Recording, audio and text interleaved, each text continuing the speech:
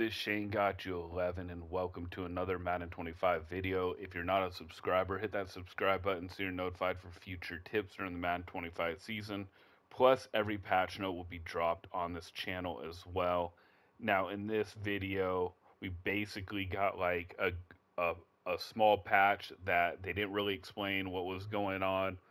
I have heard rumors that they were fixing rookie scans and other draft class scans, and that's basically what it was. And it caused matchmaking to not work on Xbox and on the PlayStation, and that was it. Let me know, you guys, if you guys noticed any rookie scans that are fixed or draft class scans that are fixed. But we do have a huge one coming up in a little bit.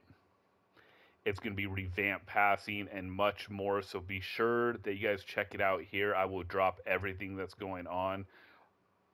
Supposedly, there will be a fixed zone coverage. So, anyways, this update basically is a fix to face scans and draft class face scans. Let me know in the comment section if this is true. This is Shane Got You 11, the first patch for Madden 25.